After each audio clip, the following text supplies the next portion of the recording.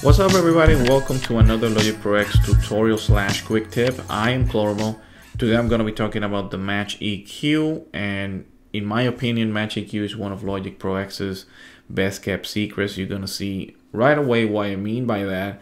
So let's go right into the tutorial window in the interest of keeping this as a quick tip.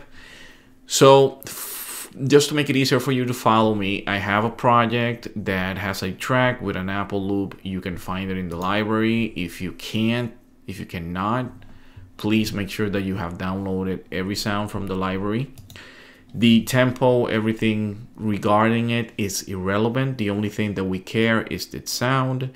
So before I explain to you what Match EQ does, let's just listen to that Apple loop as is.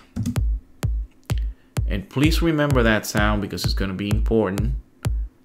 Although I'm going to show it to you as I go. Just get a quick idea how that sounds. And how does Match EQ help us with something like this, or with anything for that matter in Logic Pro X? Match EQ is an EQ that serves to analyze a signal and store it as a template.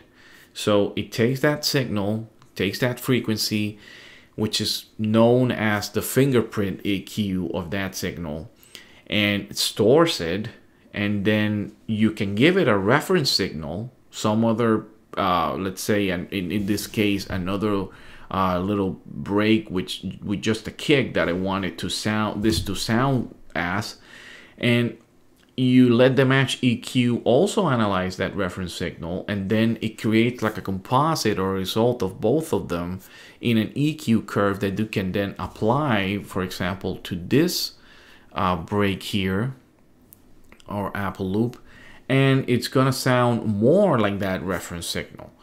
So it's not gonna be a 100% perfect match, but it's gonna be close enough, and it's gonna give you or open you to a lot of possibilities of what you can do with your sounds.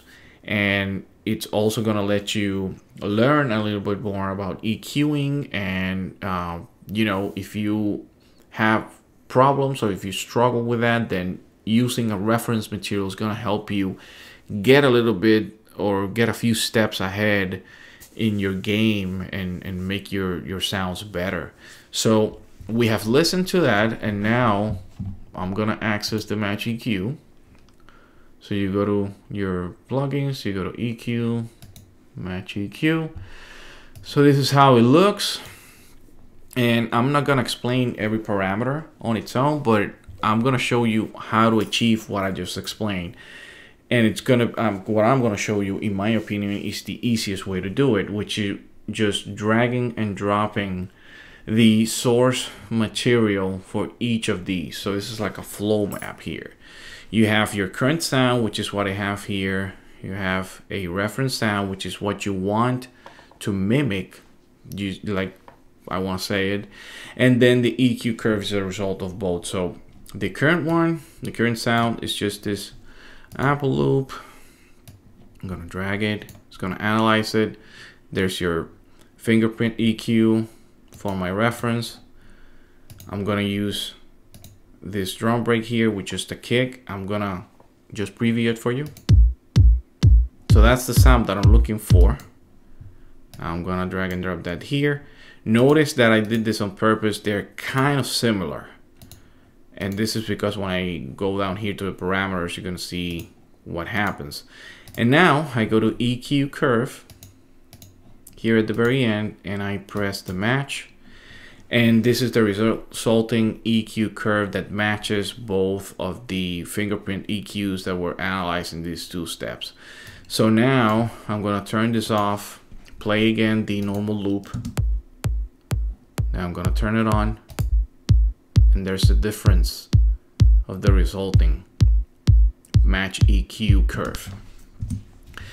But it's not, doesn't stop there. You can come here and change these parameters a little bit. I'm gonna do that now. So it can smooth, and you can see the smoothing graphically. It changes, obviously changes your your sound a little bit. The channel link is just the stereo, the left and right, how they're linked together. Nothing happens. It doesn't really differentiate between the two because they're so close together. And this is good because you can see also the graph of the result and your current and your reference. You also have other options here in the gear that I'm not gonna use. You can also fade the extremes, but you have to go for that to the EQ result, and there you can set your different fades, your bands, and it will serve just like a band filter and let you tweak a little bit more. And that's pretty much it. That's pretty much all you have. And to answer or to elaborate on what I said in the beginning, why this is one of Logic Pro X's best kept secrets, is because you can use this at any level. You can use it at the sample level, at the instrument level, at the submix level, like this would be, right, like a little loop, or you can use it at the mastering level. So let's say you wanna create something, a beat for example, that it's you use for inspiration something else, some other material, and you want it to sound or have a particular tone close to that reference or that inspiration, then you can use this not only to get it close, but also to pace yourself and compare yourself.